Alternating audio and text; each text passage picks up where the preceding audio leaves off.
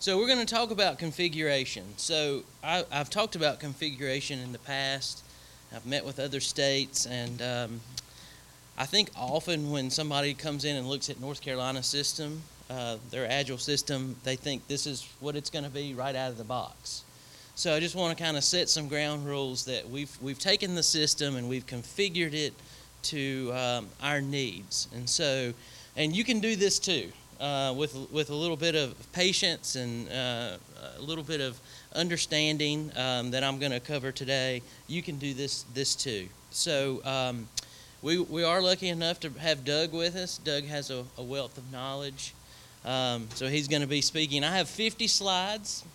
They're mostly just pictures. So if I don't get through these slides, it's okay. What I want to occur in this session is for you to take away something. So feel free to raise your hand. I don't think we have any tomatoes or anything to throw, but just ask. I'm going to ask you all questions, and you can ask me. As Jim said, I want this to be interactive. So, okay.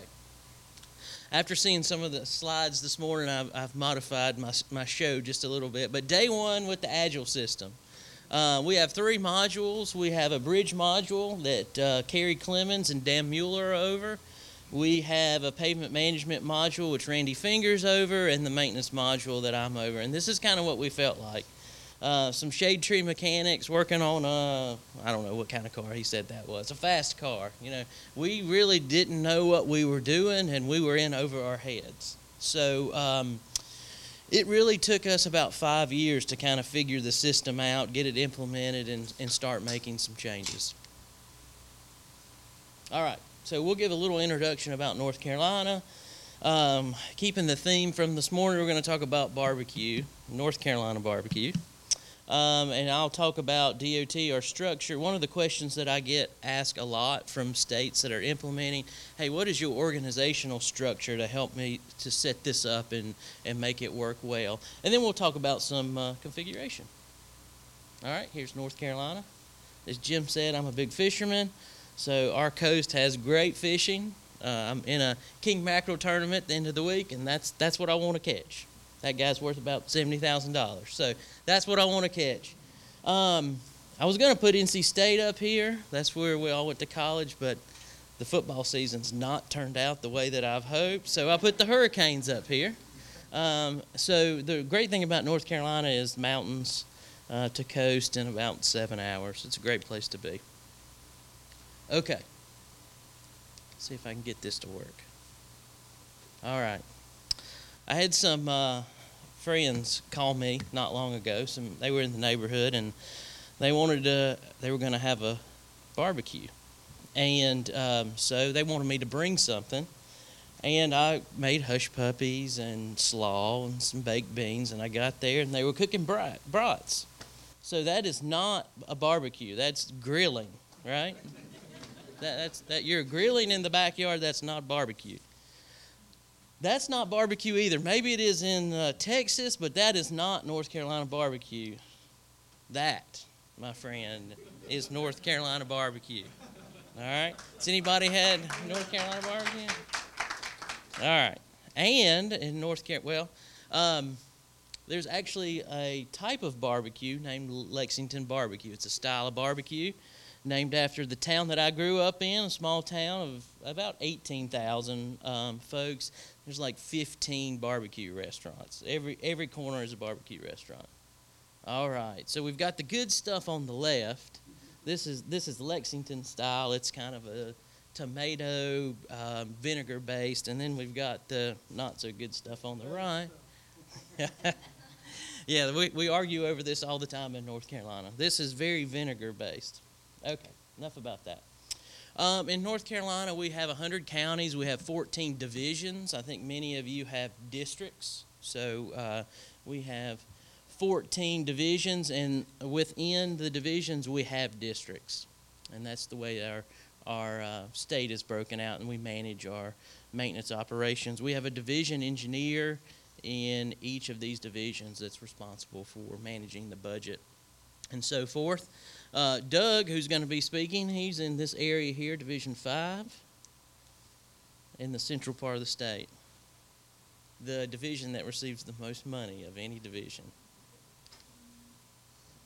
All right. Well, I intentionally on the slide this morning I did not put our mileage down because I didn't want to brag about that. But we do have the second largest system. We have a lot of stuff to maintain. This is the map here. Oops. Really, there's not many roads in the state that we don't maintain. We maintain pretty much the entire county system, and it's a lot of work. Our funding has been cut over the years, just like everybody else's, so that makes the system just that much more important. A few go-live dates. We have 3 modules. We have MMS, BMS, and PMS. We went live back in 2000 on the heels of a SAP implementation. How many of y'all use SAP? Okay. How many of y'all like SAP? So, okay. All right. That's about right. And so in North Carolina, SAP pays our folks. So what do you think the focus was for those first years? It was how do we use SAP? So we have worked over the years to try to get Agile and MMS out in the field. We've hired full-time folks to go out and do training, and that's worked well. Same thing with BMS and PMS. It has been a struggle, but things are moving forward, and that's a good thing.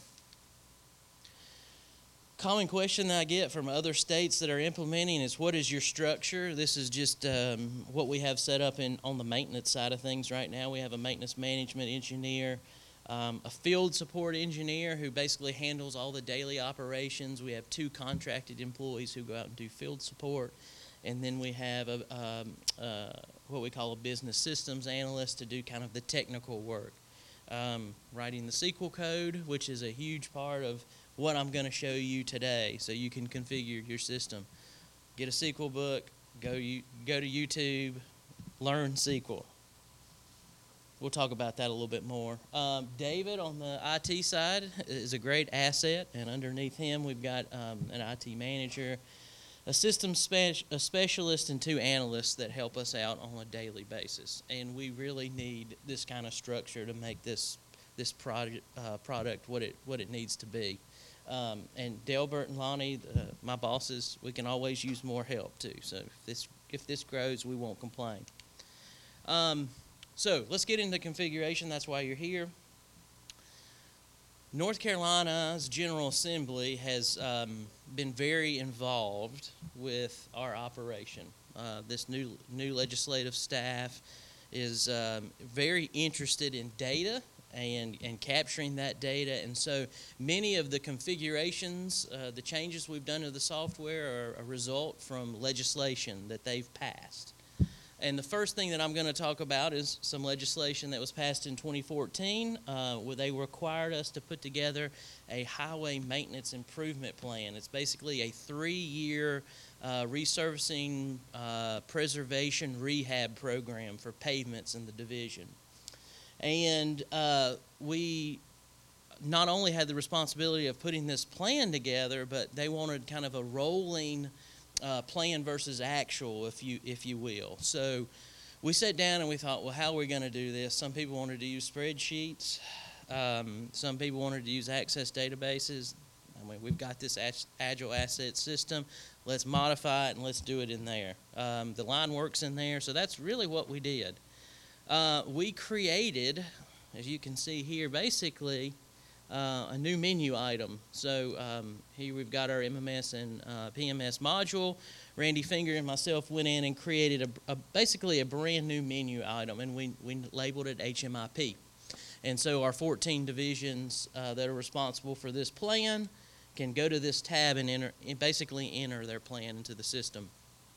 And the way that this works is they put the plan together and they submit it for the board to approve it, and that becomes the baseline. So the way we set this up is we basically created a window and we duplicated that window. One of those would be the dynamic plan and one of those would be the baseline plan. Again, we used a lot of SQL coding to do this. I'm going to talk about that at the end of the presentation. But this is basically what it looks like. So the end user can come in here, put in their mileposts, their from and tos, the treatment they're going to do. We even wrote in the system to automatically calculate the length based on our LRS in the system. Once that baseline is in and approved, we take a snapshot of that and populate another data table, and we just call that the dynamic table. And from there, we can do all the reporting that the legislature requires us to do. I'm going to go fast. Again, lots of pictures. Any questions about that so far? Okay, video log. Do any of you all have a pavement condition survey, an automated pavement condition survey? Yeah. Which companies are you using? Pathways. Okay. So do you have the video logs? Okay. Well, we've got the video logs as well, and we have those hosted on NCDOT side of things. So I sat down with our pavement guys and said, wouldn't it be cool if in our inventory window, our maintenance inventory window, where we have our history, y'all are familiar with this, probably that have MMS, you got basically a section inventory. Wouldn't it be cool if you could go and link directly to the video log that was recorded with that road? And so we went in and we went into the system module, did some magic, and basically what we have is every road that's been video logged, we created a link that links from the section inventory to the video log. So not only now when a citizen calls and says, hey, you haven't been out on my road, you can get the maintenance history from this window. Then you can, and they're talking about some type of issue, you can actually pull up the video log, ride the road, and look at the picture exactly where they're talking about. So that was a great thing for our field staff. It was fairly easy to do, but that's a configuration thing. And, if you've got the data, all you've got to do is get the system to talk to the data. And that's where this software, in my opinion, shines. You just got to be able to know how to do that. So this was pretty cool. So you've got a GPS, GIS map, and so this blue, this is a direct view into the PathWeb database. This area, this blue dot moves as you ride down the road, and then you can turn on a lot of different layers as you ride down. So we've connected that directly in the database. Okay. More legislation.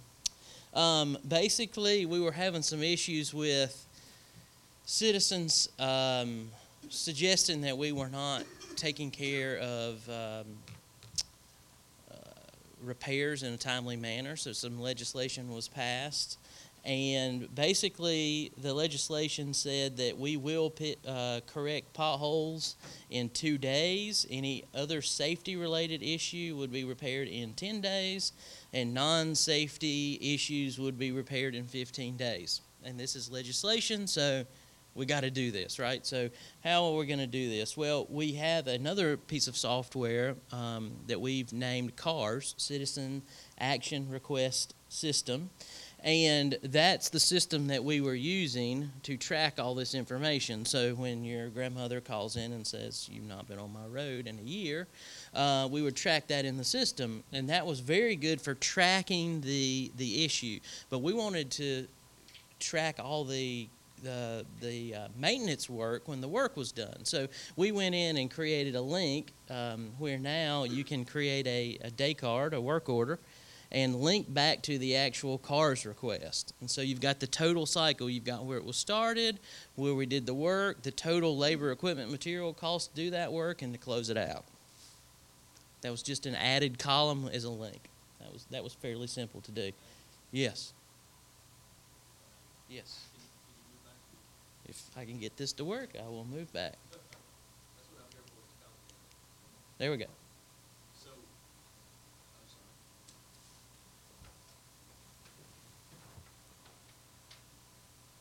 So the linkage that you have there is directly to the call or the citizen report. And actually, in this case, it's a hot link to the database. Exactly. They still have to log into the database to get to that individual car's request. So if I click on the link, it brings up a sign-on, and then in turn Yes. I can log in and get directly to that. Yes. Did y'all happen to explore whether or not the work order could be created dynamically? We've talked a little bit about that. If you look at my to-do list in the future, I think that would be pretty cool. Although that list is like 20 pages long, but that would be a cool thing to do. Another concern if we do that is often somebody will call in. This never happens, I'm sure, in your DOT. But you go out there and you look at it and, well, that's off our right-of-way. We're not going to do that, or that's not an issue. And so the idea of kind of filling up our field users' day card window, if you will, with work that may not need to be done was, I've kind of toyed with that.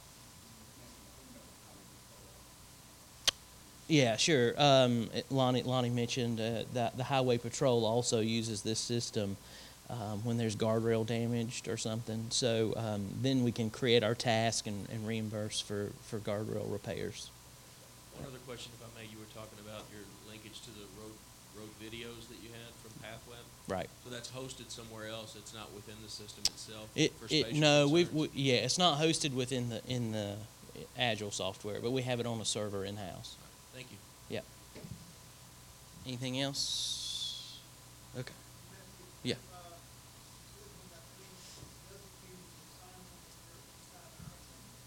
That is true. But if you didn't hear that, if you're in the network, it does carry you directly to the database. You don't have to log in. And I've got a lot of folks here, so I cannot lie to you today. So they're going to keep me straight. I didn't say that, but okay. We are doing quite a bit of inventory capture. Seeing some of the things that Michael showed this morning make me very excited. We probably won't do this in the future, but this is what we're doing now. We're using Collector to go out and capture inventories. Things like our MCAP survey, small pipe inventories where we go out and capture each pipe. And then we're bringing those into the system, and we can create work orders against those pipes and those assets. We can map those as far as GIS maps go. These are actually, the ferry division has gotten very interested in our system. So maintenance management is more than just kind of road maintenance. We're doing a lot of our ferry assets, managing those conditions and those expenditures in the software. And that's a quick screenshot of the inventory table and the corresponding shape file that we've uploaded that we can do some mapping on. As far as our condition assessment goes, we assess about 23,000 tenth of a mile road sections each year. And again, we're using those, we're capturing that data on a tablet.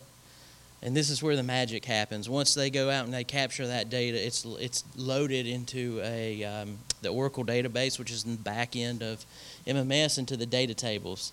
This is the stuff right here, guys. I mean, if you really want to do configuration, know your tables. You can create views from those tables through SQL language, and you can do a lot of really cool stuff. We've built our allocation process around that data. We've built performance appraisals and scorecards around that data using Jasper reports. I think there's a Jasper report session going on next door. Really good stuff, and that's where the configuration and the reporting really comes into play. For those that have SAP, as far as getting our folks paid, we would go out and do a task or a work order in the field, and then that data was entered into our financial system, often wrong. So we created an outgoing interface. So when the folks, field employees come in the morning, they create a work order. The work order information is actually sent over to SAP. And when the clerk enters the time, all she or he has to do is enter the task number, and all the work order data pre-populates in their timesheet, which was great, and it cut down on the number of errors that we had. Moving on to pavement condition, and I'm speeding up a little bit. I think we have until 2:15 or so. Anybody modified your decision trees in the pavement management? Okay. All right. Good. Well, you probably know that's easy to do. It's basically just a right-click option where you can right-click and modify a decision tree. Again, we had legislation to basically say, hey, we're prohibited to use a chip seal in a subdivision unless we use it in conjunction with a fog seal. So we basically came in, right-clicked on this leg of the tree, and modified that in about 2 minutes. So that was very nice. Okay. Again, this is something we did a year or so ago. One of the complaints that I was getting is, hey, I want to create a map, and I want to make it, it needs to be easier. We were having to go into a mapping window and pull in data, and it was just taking a lot of time. So I basically wrote a window using work order information, which allows, and then we built a new menu item, a new window I called it task location mapping. I am an engineer, and so I'm not very good at naming things, but I felt like they could read that and they would understand what that meant. But basically what it does is it allows them to come in and filter the window for either pending work orders or completed work orders. They can highlight this grouping. In this case, hey, they want to show all their pavement widening. Then they've got an option to show on map, and ta-da, there's a map. Just really that quick. And they don't have to go in to some type of Jasper report or some type of mapping window. You know, they just filter this window, right-click, show it on a map. And this is being used all across the state, but it's really great for a crew leader and the folks under him. He can say, hey, this is where you're going to work today. We're using that a lot. So really didn't know Michael was going to talk about this today, but we are using Esri Online. Cool thing about the system is it's more than just the system. You can take the data out of the system and publish it and do all kinds of cool stuff with it. So we are using Esri Online. We call that GoNC in North Carolina. Again, SQL data views where we can pull all this information together, and we publish that to GoNC. This is where Doug comes in, and Doug's going to talk about how Division 5 is using this data to make better decisions. I believe I'm up here just in time for the 15-minute sign to go up. Just about there. All right. So, let's see here. So I'm a field guy. Spent all my career in the field until recently. Initially, when we were selecting routes, we'd send out our road maintenance foreman and say, hey, go give me a list of roads to pave. And he'd come back with a list of roads to pave, and we'd go pave them. It worked pretty well. But then years go by, and we started getting into the Agile system, and we could get databases and Excel spreadsheets that would say, okay, here's some good candidates, or here's your pavement condition data, and it helped us sort where we wanted to go with it. Now this is a screenshot which nobody can read of the 3-year HMIP. That's our 3-year resurfacing plan that we've been legislated to develop.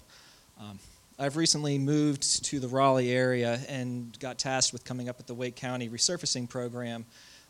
Wake County has our division has 15,000 lane miles and about 1.5 million people. So it was a pretty daunting task. The first thing I did, though, was take what was in the existing HMIP and export it as a shapefile and publish it to the GoNC map. We found that really makes a lot more sense for somebody that's not familiar with the system to know where we're planning on going. So we pushed it out, and we looked a little closer at it. Here's our downtown Raleigh. And you start noticing things when you can see it as a picture that you can't see by looking at a data table. For instance, there's a light. Oh, I'm holding it upside down. Right up here, it looks like that road should connect, so we did a little digging. And these don't end at the same place. 15 minutes remaining. All right. So then on top of that data, I took our historic data, which is also in the asset management system, and pushed it out as another data layer. So now the dark green is things that we've resurfaced, and I just chose 8 years as a good place to start with. So I can see, all right, this leg that was here, we've already resurfaced it. So if I want to know a little more about it, you can enable the pop-ups, and I can see, all right, in 2012 I resurfaced it, put 1.5 inches as our final layer. Probably don't need to do that one again. So you can modify. So it's a way to easily look at your data and make some decisions. So we published our pavement condition data. So green's good, yellow's fair, and red's poor. And this is a section of Wake County. When you look at it as a picture, you can start seeing things that you wouldn't when you look at a data table. For us, one of the big things that we saw is that all these little squiggly lines, those are our subdivisions. Our subdivisions are in really bad shape. So maybe we need to start focusing there.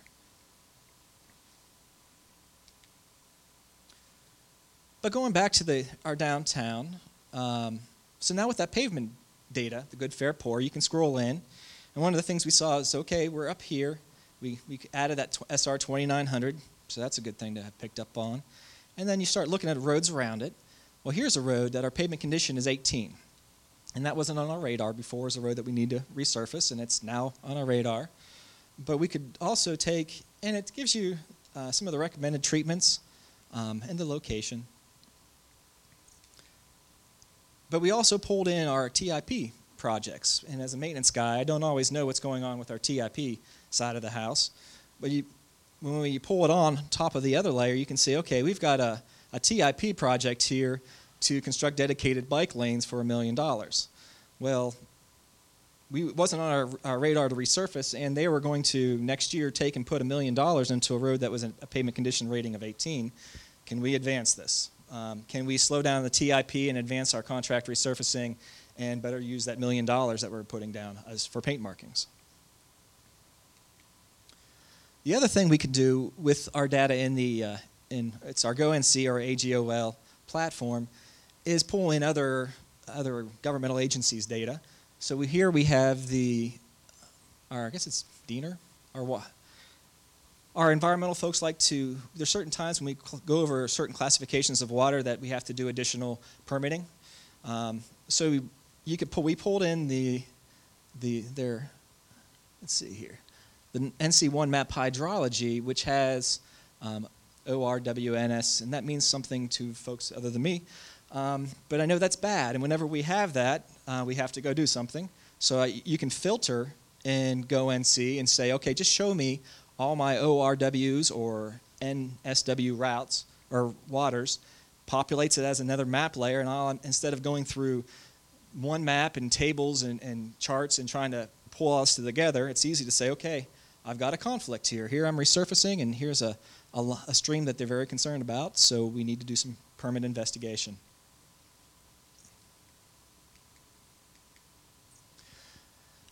The other benefit that my manager likes about the system is that is the ability to pull in other data layers from other places and to be able to show somebody this is what we plan on doing in our region. So here we've got a mix of what we're going to resurface, and we have a mix with the STIP projects, some division managed projects, all this stuff that we're planning on doing in the next few years. And we pulled in the legislative districts on top of there. So now when he goes out to meet with the senator for this area, he can show him a map on his iPad and say, okay, this is your area. This is what we're doing. Do you have any questions? And if he has a question about a particular road, you can click on it and say, okay, whoop. And you can say, okay, yep, that road's on our list for resurfacing. We let it in June of 2016. It's not quite done yet, and it's assigned to the resident engineer Moore, and we're on our way. Or you can say, no, sorry, sir, this is what your money will do as far as contract resurfacing in 3 years. If we need to do more than this, then you need to look at our funding, because this is what we can do with what you have. And it makes it very simple to take tables to pictures that are easily communicated to others. So we're real excited about what you guys are planning and with all that. Yes, sir.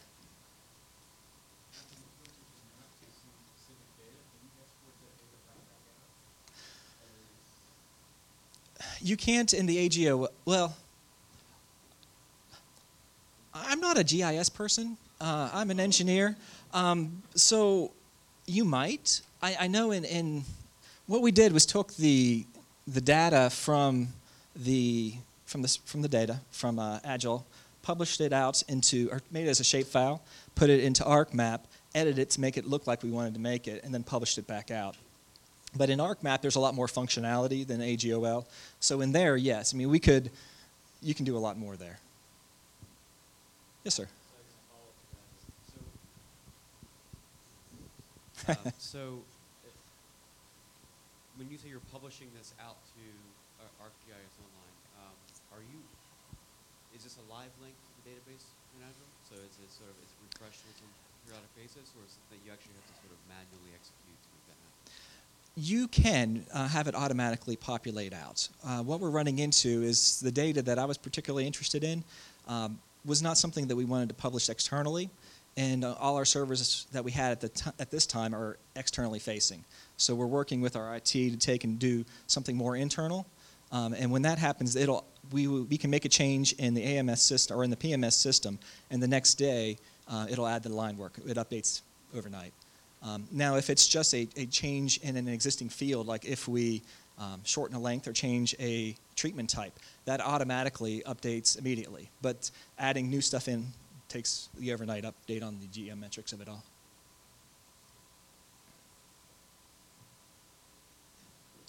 Well, with that, I'll turn it over to our master presenter. All right, 3 more slides, and you don't have to listen to me anymore. Okay, so 90% of the things that I showed you today were done through the creation of making a new window. And so I'm not sure how many of y'all have created a new window in the system. Hey, okay, 3, that's good. So I just wanted to run through those steps and kind of show you what we did. So basically, create a table or a view. Again, this is where your SQL skills come into play. I'm a civil engineer. I knew nothing about SQL. I remember when Neil Maston came in and said, I had a question for him, and he said, well, just write some SQL code to do that. What? How do you even spell SQL? You know, I had no idea. That's not something I learned in engineering school. So YouTube and a little bit of Google Foo, and I figured it out. So write a table or create a view. Load that into your system, and in this case, I am going to a system module and going to find a view. Okay, and then there's this great feature where you basically find your table or view and right-click on it and make a window, and it's basically that easy. Then basically the next step is to maybe pick which menu you want it to be or where you want it to reside in the system. And that's really how we're doing the majority of our configuration. I mean, there is some back-end stuff that David's group does for us, but for the most part, the windows are just created on the front end through data tables, data views, make window. And that is my 50th slide. That's it.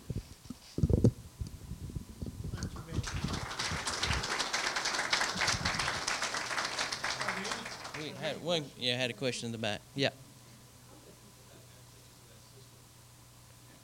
That module. If you remember going back to my org chart, there's basically 3 of those groups: one for payment, one for bridge, and one for maintenance.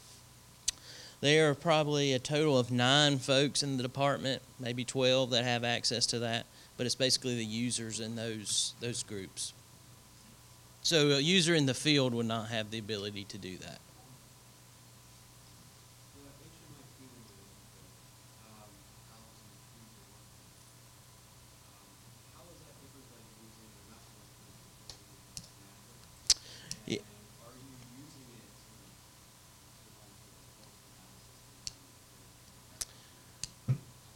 The reason we had to do that, it was due to the legislation, and there were some line work issues with using the existing system, and so we recreated a window, so to speak, and set it up in a way that our field folks are basically saying, hey, this resurfacing project needs to go from 1010 road to SR 1012. where the system was not really set up for them to keep track of their projects like that. So it was really an issue with the way the legislation required us to track the work.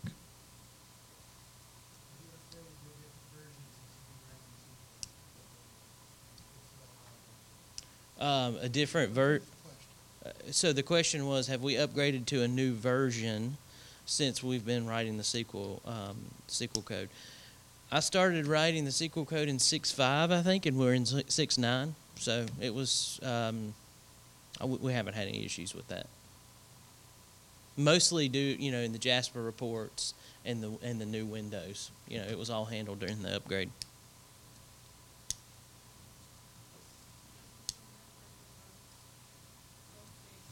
Oh, yeah. Another question, somebody else?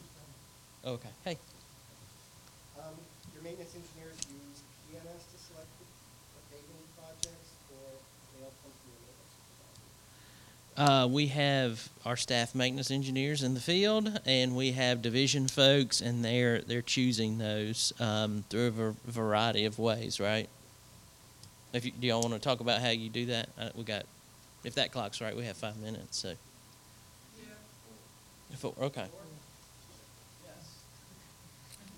County maintenance engineers generally make the selection.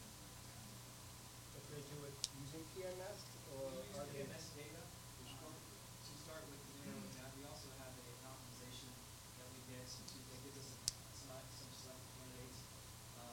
But on the AGOL platform, I can say, show me everything that has a PCS less than 20 and more than 4,000 ADT, and it should automatically show me a map of those candidates. But you're not, are you using models, like these models, deterioration models to build Randy does provide to the division staff basically an instantaneous treatment. If you were going to go and do some work on this road today, what would that treatment be? Now, and that's provided through the system in a window that they can log in and look at. Now, how often do they use that recommended treatment? You all can answer that, but we have that capability. And is those just for maintenance treatments or for all? Anything preservation through contract resurfacing. We don't have specific rehabilitation funds. We only have resurfacing funds and preservation funds. But I've been able to take the data that Brandon gives us that shows us where we should be in what treatments up to 5 years out and plot that out. What we did with that is a lot of different treatments on smaller sections. So that's when the county maintenance engineer takes a look at what is the recommended treatments for those routes in those years, but then adds a little bit of field knowledge and limits to create a more easier build plan. Steve, if I understand your question, is it optimized? Is that the question, basically? That we use the pavement management system to optimize the... Yeah, I'm saying, what is the relationship between your pavement management experts and your maintenance engineers, and how extensively do the folks in the field use the model? Do you separate the headquarters from the region, and how do you manage that? And from what I understand, even though Randy's not here, is that he will do an optimized plan for each division and send that to them. But because of the way the data is in the system, it's not a realistic plan. And it's a suggestion, recommendation, but then these guys have to go in and fit, make it realistic. For example, if you had a road, there may be 5 treatments on a 2-mile road. Well, that's not realistic. So they have to go in and say, what would be the whole thing in this treatment? And based on what the contact is going to be. Yeah, it's great for estimating needs from a monetary point of view, because you've got each individual small pavement section that has a recommended treatment. But as Lonnie said, when that road is made up of 10 different type of treatments, when you try to make a project out of that, that's where it kind of falls apart. Okay. Let's give Matthew and Doug a big hand.